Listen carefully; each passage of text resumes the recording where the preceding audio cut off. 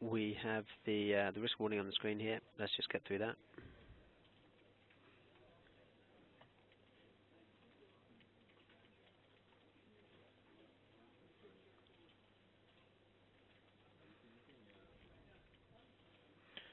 Okay. Any questions at all, please feel free just to use the chat window or the Q&A window, and I'll address them as best I can. Again, my name is Jasper Lawler, market analyst here. And we're going to cover some of those sort of major markets typically traded with CMC Markets clients. Probably the most sensible place to start just with equity markets, and why not start here in the UK? Quite the volatile week last week. For those of you who attended last week's webinar, we had been talking about a double top pattern here. Not often that they work out just so so aggressively. Obviously, the target for this double top was closer to 6,500, I believe. It's obviously collapsed all the way down, and seeing a good recovery today. Technically, we can put it down to this being the kind of extreme in sentiment back in October, and then on the 16th, that was the opening price, and then we had a big breakthrough there. So it's kind of that high and that opening price in this instance is kind of a zone of potential demand coming back in the market when you come back down, and that's what we're seeing. And if we pop over to the short-term chart, you can see at the moment we're just getting a bit of reaction from we've got the 21-hour moving average, and then this prior low. So you know what you see in a downtrend, isn't it? You see a new low formed, you bounce higher, break lower, come back, and that previous high will often test the prior low. So these are the kind of, when you get an extreme trend like that, these are the really kind of golden opportunities when you get a kind of bounce back like that. And obviously it's not always perfect, but as long as if you get the direction of the trend right, and you've got your risk above a prior high, then you're potentially set to benefit. We've moved above this little short-term high here, so I think perhaps this move that we're seeing is going to be a bit more substantial than some of these that we saw last week. And obviously it's one of the worst weeks we've had in years for stock markets, and so we're just getting a bit of a bounce back today. Not entirely unrelated to the fact that oil prices are a bit higher today. We've got Brent up around 1.8%, WTI up around 1%. I just posted a longer-term look at Brent. If we have a quick look at that here, because obviously, part of the reason that we've had these declines in the indices is because of the energy shares involved there, and then the kind of repercussions that the lower energy prices have across industries related to these energy stocks. So definitely worth, even if you're not trading oil, even though it's in a very strong trend, even if you're not trading it, worth following it, because it's certainly a big influence on markets at the moment. This is a monthly chart, very simply done, obviously. But these were the significant levels that we recently broke through. You can see we obviously got a touch there. You can see this monthly chart got a rebound, but came straight below. And this is actually a 200-month moving average, and you can see it kind of as the stopping point of the collapse in 2008. So it could be again. And we obviously are around this $60 mark, which is what a lot of the oil ministers have been talking about from oil-producing countries as a potential bottom in prices. So 60 could be a place that we get a bit of a bounce. But again, you can see from 2008 the extent that it's possible to fall in oil or any market. So really, ideally, you probably want to be looking for some signs of exhaustion, such as a sort of long wicked candle, kind of hammer type pattern, as you see here, before going substantially long the market. Obviously, in the short term, it's slightly different, and you can see some little areas of opportunity. But even here, I highlighted before that you get kind of engulfing candles like sticks like this, but against the trend, in a sharp trend like this, it doesn't go too far. What we had over the weekend was that some of the oil ministers referenced no change in policy at OPEC, even if oil prices dropped to 40. And so, and basically dismissing the chance of any emergency OPEC meeting to change the decision that was reached, not to cut production.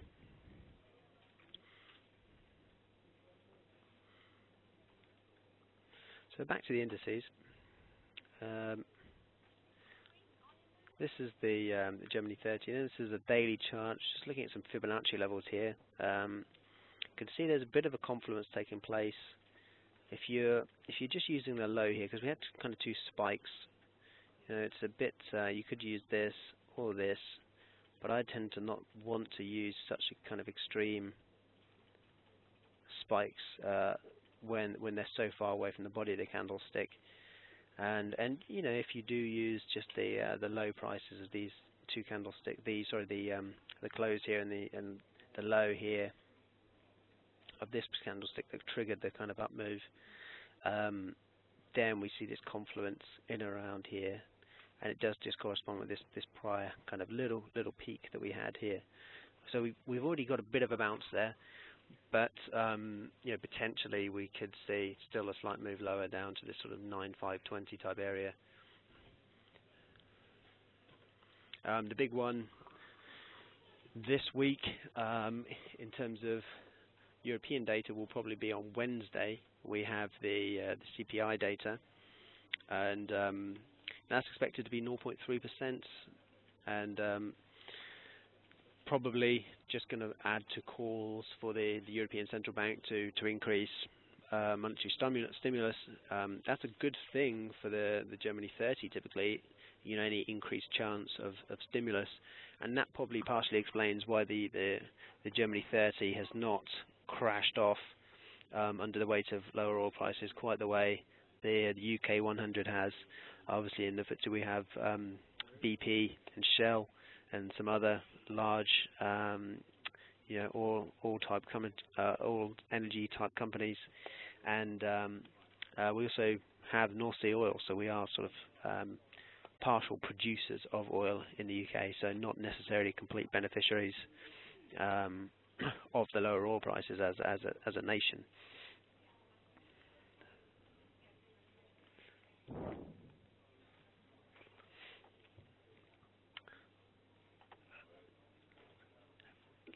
Switching over to the US, they've seen their fair share of sell-off here. For those of you trading the US 30, I like to use this 55, but it's pretty similar to the 50 period SMA, and you can see we're finding a bit of support off there at the moment, and it does kind of correspond to we moved through this high, this former all-time high. What we've actually ended up finding support as was just really kind of this low slash the you can see on these three candlesticks here, they all had kind of a close, an open, and a close in an open, sorry, in a similar vicinity, and that's kind of what we're finding some support on at the moment, that little confluence of area. But that if you're talking about highs and lows, it's definitely the trend has turned lower. So it's a matter of whether this short downtrend can be broken, and we can resume the long-term uptrend. You probably got a default towards assuming that the uptrend is going to continue, because still the liquidity conditions are pretty ample from the central banks, but I think we've just seen a bit of a scare off, partly because of these oil prices, but I think also largely just because it's been a certain period of time since the Fed have turned off their QE, and even though during this period we saw an increase in QE from the Bank of Japan, there's been an increase in political uncertainty over there. That's been reduced somewhat because Prime Minister Abe in Japan got re-elected with a large majority this weekend, so theoretically that would mean that his his mandate for increasing his QE program has been sort of substantiated by the voters. So a couple of markets to look at, sort of Japan-wise, obviously the yen, but I was going to have a look at the Nikkei. And that was just a longer-term interesting thing. I thought on the we just had this channel taking place on the Japan 225, and we're just running into a bit of support in that area. So potentially this re-election could trigger some further stimulus, perhaps not monetary, because we only just did have an increase to the QE program from Japan a few weeks ago. So it might actually end up being more of a sort of parliamentary sort of increase in government programs, that kind of thing. Which should be good for Japan-listed companies, but not quite as sort of globally beneficiary of such global benefit. Dollar yen, it's not necessarily trading off this Japanese election. I mean, we are seeing some kind of positive sentiment, but it's towards the dollar, obviously not the yen. And if the election was kind of a good thing for Japan, you'd kind of expect the yen to appreciate. But what I guess this could be indicating is that Abe, part of his policy, or part of his three-arrow policy, is essentially weakening the yen through quantitative easing. So this may be all we see in terms of the correction from the dollar yen rally.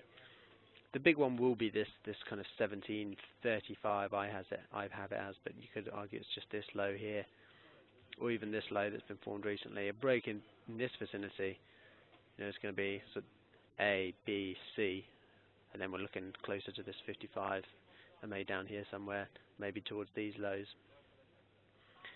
But that may, I'm assuming we might get a bit of a run higher, and then a big test will be up in the 120 vicinity. That's when we'll start running in. You can see on the RSI, highlighted in a prior webinar, this kind of oversold area. You can see on the last time with that run up, and then the kind of correction. We had a run and then drop down, correct back to the area, down and down lower. This initial correction has been a bit larger, so it may not quite have the energy to get back up there, and if it does, maybe it's on the way to higher prices. But it's definitely worth monitoring this, the sort of overbought area, about 70 on the daily RSI for dollar yen. You see a move off there, and then you see prices start to roll over. It's just a confluence of indications that maybe we're going to see that kind of A, B, C, and then C, the next leg down.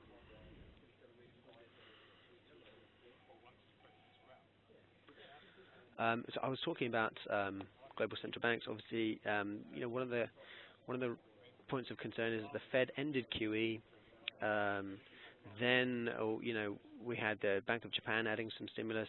Then we had the ECB giving strong indications that they might be about to introduce a QE program of their own. There was definitely a distinct amount of disappointment when that didn't happen, and that was kind of in and around here. Was when the ECB didn't announce anything on the meeting. We saw it drift lower, but just wasn't able to sustain below 123. And we've seen a good correction higher, and we're just struggling a bit at this round number 125. We do have this European CPI, but also the big data this week is German confidence data, which would be a bit more supportive of a stronger euro, because potentially just because we've seen a bit of a recovery in the ZEW and the German IFO in last month's readings. So if that continues, if investor and business sentiment's improving a bit there, that's good for the Eurozone economy. It's a leading indicator, and that could be the catalyst to see, that alongside a lack of action from the ECB at the last meeting could be a catalyst for the euro to run higher. And I think it definitely correlates. This run higher in the euro definitely correlates to the kind of move lower that we've seen in the DAX and other European indices, the Germany 30 as we call it, just in that the ECB haven't actually got on and done some actual government bond purchases, or even corporate bond purchases, or even just indicated that there's a certain timeline or a certain set of conditions needed, and then the QE program will begin. It's all a bit up in the air at the moment. So lots of talk of the possibilities, and definitely saying that the QE is a possibility, but not actually come out and said it.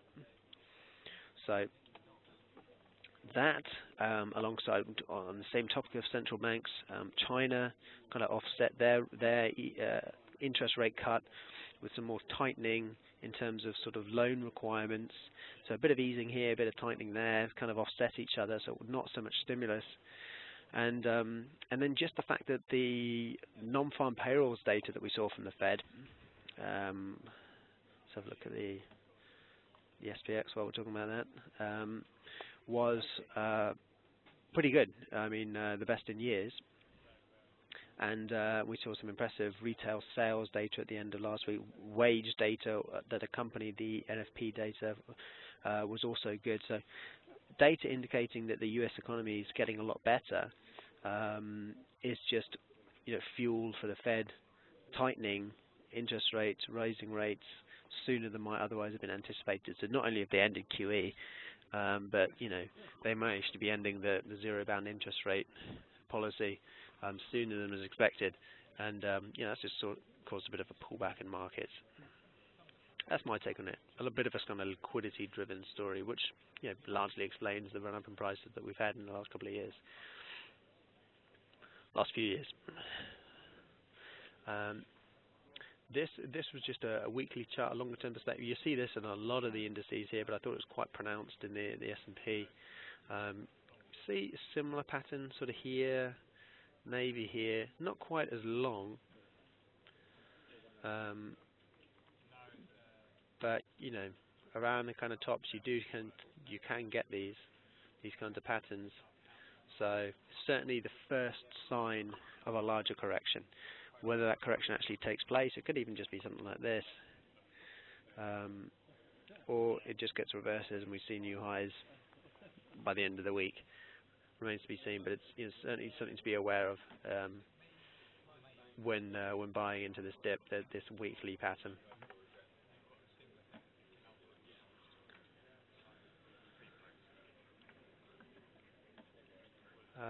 It's quite a big week for the UK, and big barometer for that is cable. Now we can see technically at the moment this is a daily chart, obviously. Again, I've just kind of got my my lines of potential resistance drawn in from these prior lows, and just the kind of what I thought was the kind of two beginnings of this kind of sideways congestion area. You can see it's basically worked again here. That in confluence with this declining trend line is where we're seeing prices come off at the moment, and quite a weak looking candle, and also just not quite making it over this 50 level, denoting an uptrend. As you can see, it's failed there and there at the RSI on the 50, and then we're coming again.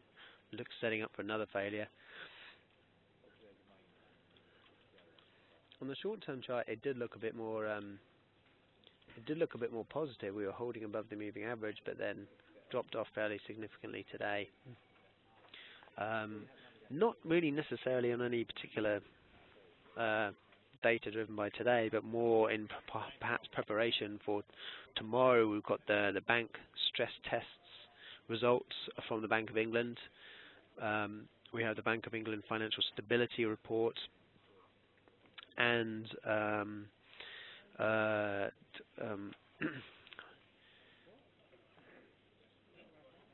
what was it?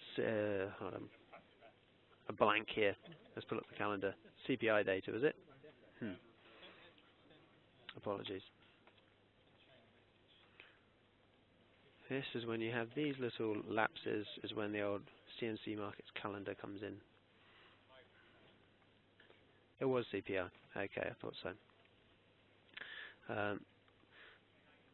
So that kind of inflation data, obviously, kind of setting up for how urgent it is for the Bank of England to actually act. And we'll have the Bank of England minutes on Wednesday. as well as the unemployment rate, average earnings, and obviously, so we have the inflation plus the unemployment and earnings data together, plus the minutes of the last meeting a couple of weeks ago, give us a pretty good clue going into the end of the year where the Bank of England are going to be in terms of their first rate hike. It's looking at the moment like Bank of England are a fair bit behind the US, but economic data has actually improved a little bit in the UK since the policy decision, just in the last couple of weeks. Saw some better PMI data, for example. I think that's partly why the Bank of England are going to be changing their policy in terms of when they release all this data next year. They're kind of putting all the releases together, just to avoid this kind of pointless 2-week lag where we're looking at a decision that was made on 2-week-old data. They're going to release the minute. I'm not quite sure if this starts in 2015 or 16, but they're going to be releasing the minutes at the same time as the statement.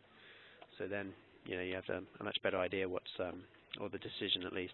You have a much better feeling as to how it all came together. And when there's the quarterly inflation report, that will come out at the same time as well, obviously once a quarter.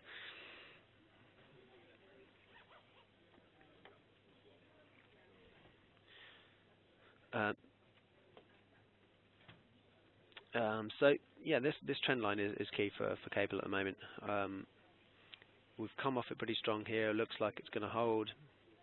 But if we were to see some kind of bounce above, that's when we could start seeing a move up to the 158 type area, and then potentially this 158.75. But the trend's still very much kind of down on a slightly longer term basis. That would be significant breaking above this high. That would be something along the lines of a double bottom pattern, but it's a bit messy. It looks more really like a continuation pattern at the moment, so I think the assumption probably is that we're going to break the lows.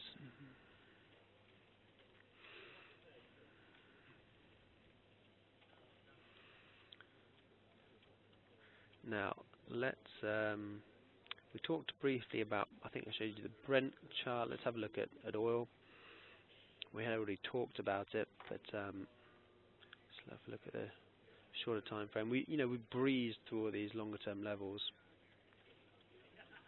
You saw the same thing on the Brent chart. This is WTI.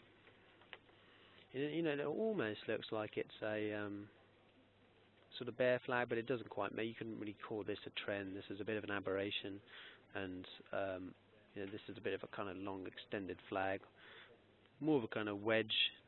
And so the height of this pattern we've probably about seen. You can do it using this Fibonacci tool. It's not exactly how it's intended to be used, but it kind of serves the purpose.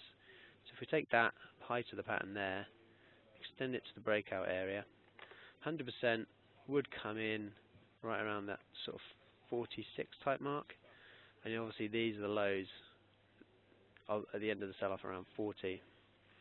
So we potentially could still have some ways to go. You can see this has worked a little bit so far. Where we bounced off there was this 61.8% of the pattern was marked to that. If that correction ended at 50, move lower, so 100 could be the next stop. So again, keep that in mind if you're going along the market. You've got to have some deep pockets to withstand any movements in time being. CFTC COT data on the futures market for oil has suggested that a lot of hedge funds and speculators are increasing their bullish bets on oil. Just seeing lower prices and the idea that it's got to turn around eventually, but you could still feel a bit of pain before that does happen.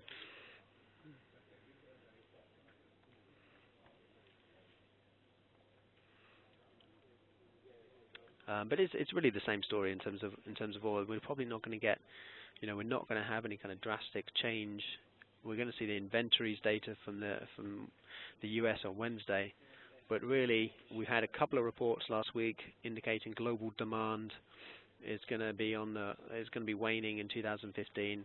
We're not going to see another update from the International Energy Agency or OPEC for another month. But even if we do, it's probably only going to be to the downside. And and the supply picture remains the same for the time being. At some point, you'd imagine some of these U.S. shale producers are going to start coming offline. There might be some more kind of prominent reports on that, and in which case supply is being gradually reduced. That kind of readdresses the supply-demand imbalance that we're seeing at the moment. Quick look at gold. I had this potential bull flag on the short term, so we're on the 4-hour chart here, just to give you the slightly long-term pictures, that we had this declining trend line, which is not perfect. Didn't quite reach it here. It's more like the moving average that worked on that occasion, but we saw a move above the 50-day moving average, held the 21, broke the trend line. So quite a good setup in terms of a break higher. And then that corresponded on the short time frame with a what you could deem a kind of quite nice channel that broke higher, part of a potential bull flag. Then again, I've used the same Fibonacci tool to project a potential target of the pattern up here on 1285, but we've just been tracking down back towards the long-term trend line. And if we move back below the trend line, the pattern's not looking so good on the short term. But if we can hold this, this is a potential area of demand, potential swing area for the price, and then obviously the next test will be to break the high, and then we'll be looking a bit better for reaching that pattern objective.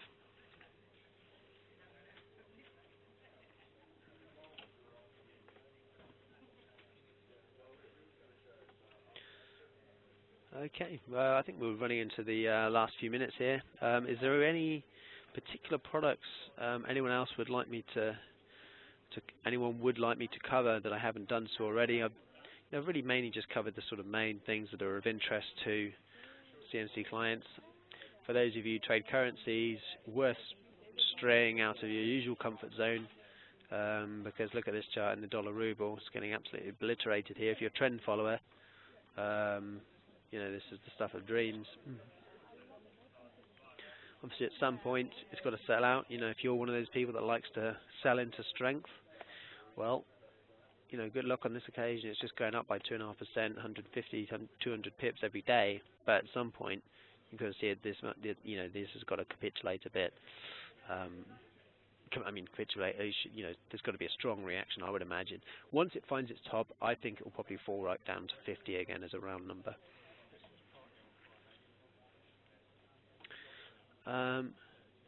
Just getting a quick chat question here. Will the DAX see a rebound this week? It's going to be largely contingent on these couple of data points, I believe. What I haven't mentioned, which is probably the most important thing of the week, which apologies for that, will largely determine sentiment. Sort of alluded to it, but didn't actually mention it expressly, is the statement from the US Fed. Obviously, that's not so European related, but all these global indices are fairly tied in together, and this fall in liquidity, as I mentioned, because of the drawback from QE from the Fed, is what I believe to be largely behind this move lower in stocks.